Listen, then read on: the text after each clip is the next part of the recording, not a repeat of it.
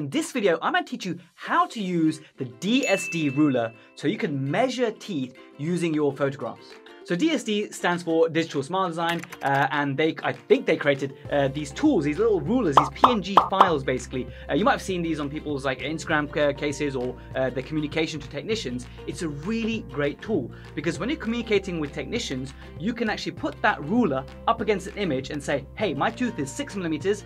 Can you see that I want 4 millimeters added on? It'll make more sense a little bit later in this video when I show you how to actually put the ruler using Keynote. I think you can use PowerPoint as well. The way I show it is using Keynote, but I'm pretty sure my colleagues use PowerPoint do get success with it as well. Hey guys, quick little video because some of you asked about how to use the DSD ruler. That's a Digital Smile Design ruler. Super easy, let me show you, okay? So I've got my lovely assistant model today, Zoe. Zoe, say hi. Hi.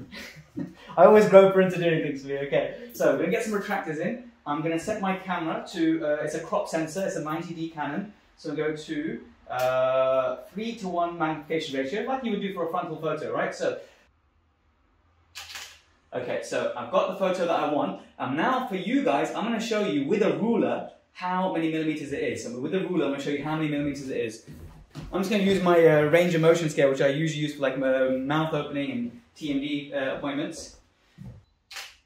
Okay, so now I have a ruler on there as well. We can see that the tooth is 5, 6, 7 millimeters, upper right one.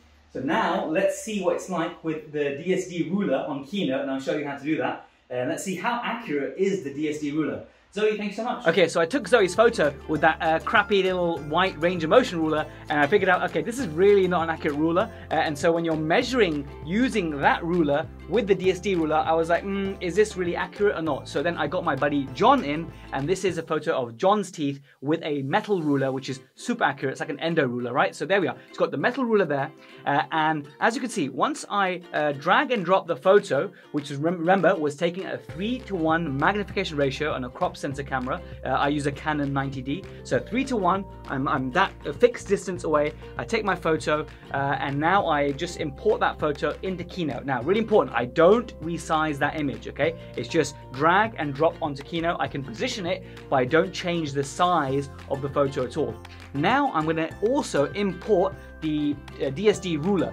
So I've now imported the DSD ruler onto Keynote, and now as you can see, I'm just orientating a little bit to make it sort of parallel to ruler, and look at the magic over here. As I drag it up, you can see that when we measure it up against the ruler, it is pretty much 98% accurate. So this is really cool that when you take a photo at 3:1 mag and maybe you think, oh, I wish I'd measured how tall the teeth were, then actually you can just use this tool digitally to retrospectively measure the length of your tooth. So you can see how useful this would be in lab communication, maybe when you're going up, when you're going north, i.e. you want to do some crown lengthening surgery or gingivectomy, and you want to put the ruler upwards so to tell the lab, hey, I'm going a couple of millimeters up. Or if you're lengthening the teeth, then you can add the ruler on the incisor ledge to give the lab a bit of a guide. So it's quite a useful tool. Now, if you don't have these images, a whole other bunch of images that come along with it that are also just as useful as the ruler, if you need it, head over to protrusive.co.uk/ruler.